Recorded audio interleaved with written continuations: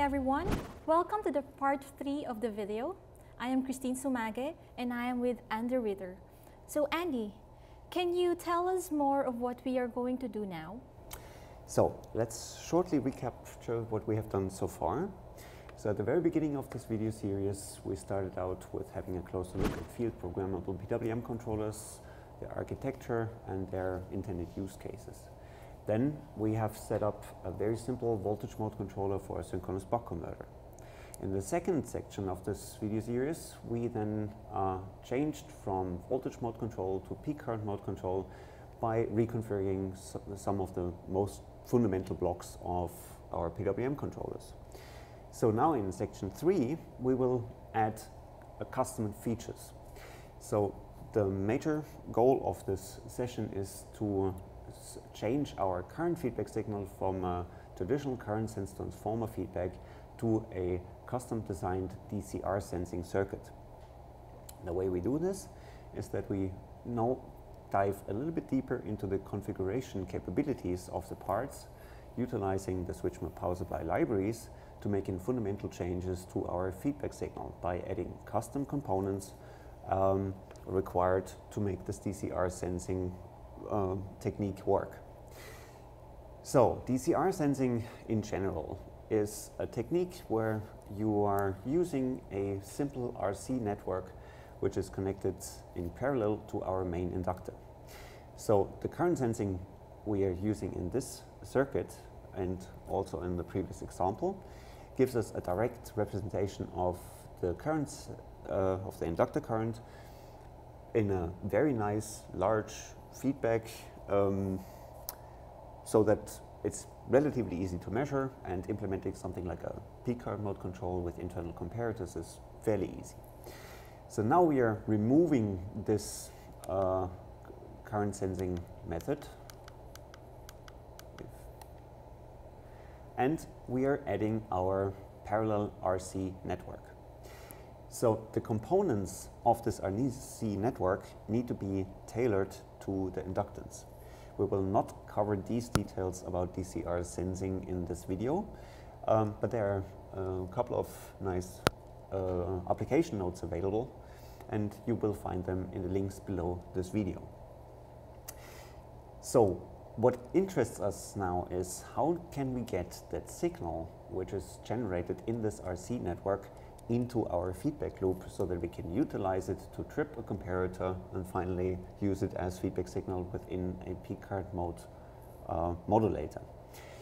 So when you look at this RC network and imagine when the high side switch closes, we are applying a voltage across the inductor.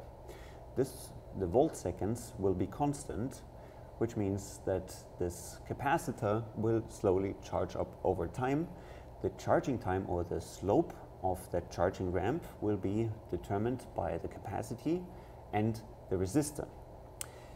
So this network now has to be adjusted to the DCR of, so the DC on resistance or DC resistance of our inductor, so that we always get enough charge into our RC network, basically replicating an emulated signal which looks like the inductor current and which always matches the slew rate of the voltage with the slew rate of the real inductor current.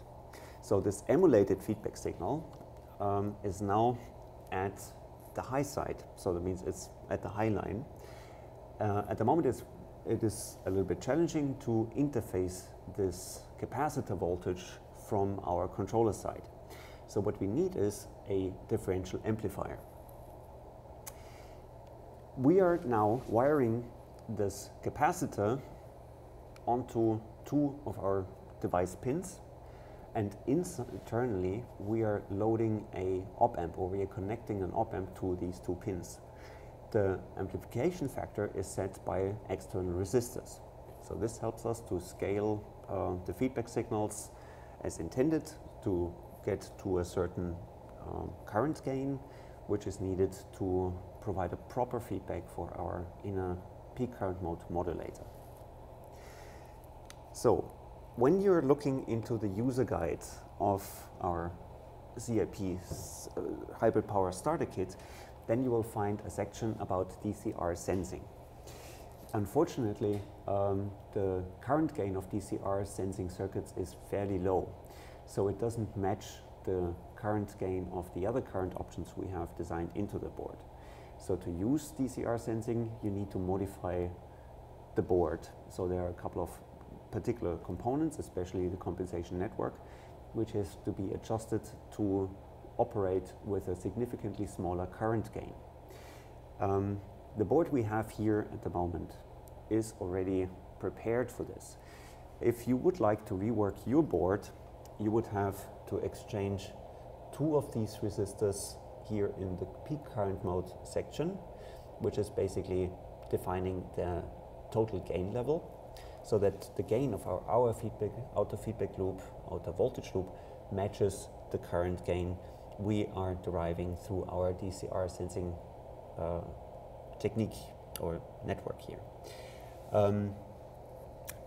The thing that changes now is, or the things we need to change. So first we need to install a differential amplifier at 2 input pins of the device. These are the 2 input pins which are wired to our DCR sensing network, where the resistor of our RC network is located close to the inductor to cut off and limit the noise. The capacitor has been moved very close to the device because the voltage we will see on this capacitor is very small and sensitive. So we moved it as close as possible to the device to prevent that our feedback signal is picking up additional noise and then eventually drowning our feedback signal into the noise floor. So an additional option to make this signal better visible and accessible is to add a certain offset voltage to our feedback signal. This helps us to lift this fairly small AC signal out of the noise floor, and also prevents or allows our controller to operate even if that signal goes negative. So this offset voltage can be added by a simple resistor on the board, or you can also change this resistor, move it over, and use an internal DAC to apply a programmable offset voltage. So what we will do in this example is now first install this operational amplifier, make sure that the DCR sensing is working, and then we are also adding a DAC which allows us to program the offset of our feedback signal to tune or fine-tune our feedback signal. Okay. So Tin, could you show us how this is done in the switch and power supply libraries? Yeah, I can show you.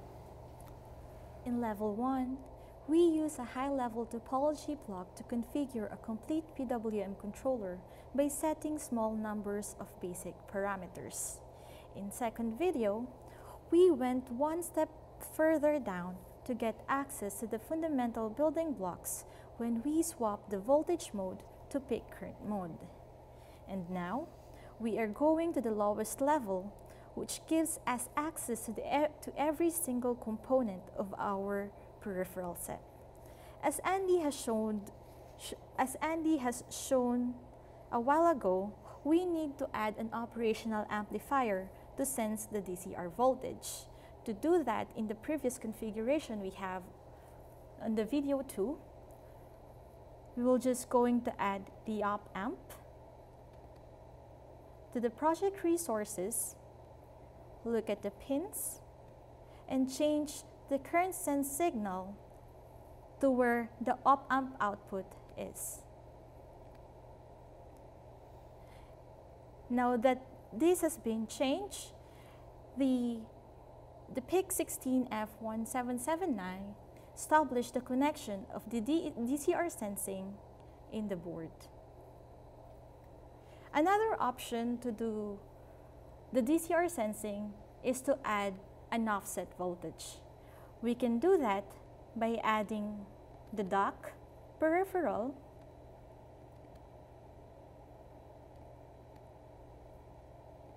set the desired value, sample 500 millivolt, which is a 0.5. Then map where the where the DAC out is.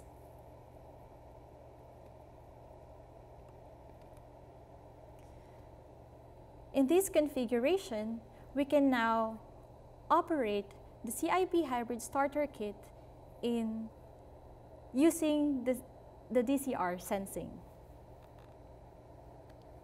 Now generate it and program the device.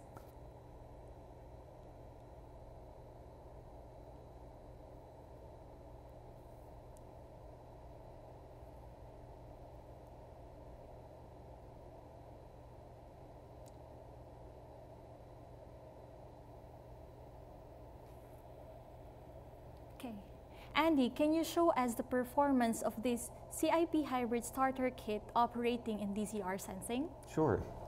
So to make the DCR sensing configuration visible, we added a scope to our setup. We are using two probes, one for the PWM signal, so this is probe number 1, and here you find an additional test point for DCR sensing output. So now we have two signals on our USB oscilloscope, and when we look at the results, then you see the red line of the PWM below. So this is the on time of our high side switch. The blue line above is now our DCR signal. And as you can see, if you look into the scale, it's a little bit hard to read, but the total signal size is roughly 100 millivolts peak to peak. So it's a very small, very sensitive signal. The internal amplifier is giving us now a signal which is, let's say, large enough that we can work with it without adding too much phase delay and amplification damping, amplitude damping. So this signal is, as I said, a very sensitive signal, which unfortunately makes it also not very accurate. To improve the accuracy of the signal, we then added the DAC to lift it out of the noise floor to make it better visible. So as Tin has added the DAC, we can now program the offset of that signal. So when we look at the signal a little bit closer, how it performs, then I will turn on and off the load, so stepping the load from 0 to 50% and back. So you can see that the difference in the signal is still very small. So we have roughly 50 millivolt per amp difference in the DC level of that signal, which would give us the average current, and 100 millivolt peak to peak total AC component. So to make this work, you might need a little bit more information. So DCR sensing is well covered in app notes, so that you learn how to dimension the RC network and match it to the inductor and its DC resistance. And the flexibility of the starter kit should then give you a few options to learn how to best implement that to achieve a certain stable control loop. So to see now how this really performs, we will run yet another frequency domain measurement. So when we switch over into our network analyzer, then we will see that the signal looks, or the result of the frequency response looks very much like in our previous measurement. However, the bandwidth now dropped from roughly 35 to around about 25 kilohertz at approximately the same phase at around 50 degrees of phase margin. The gain margin here is in a range of close to minus 16 dB. So as you can see, even if the signal is small and quite sensitive, with the support of the internal peripherals and the additional features we added, we could make it work so that it is a stable, reliable peak current mode control at minimum cost using a lossless sensing technique. So this concludes the video number 3 and our video series on field programmable PWM controllers and the configuration with using the SMPS libraries. So for more information, we have added a lot of information below the video in the description area, where you can find detailed information about the starter kit, the switch on power supply libraries, as well as further links to app notes and tech briefs, which will give you more insight and more knowledge about what you can really do with these products. So thank you everyone for watching the 3 parts of this video. I am Christine Sumage and I am with Andrew Ritter. Thanks again for watching.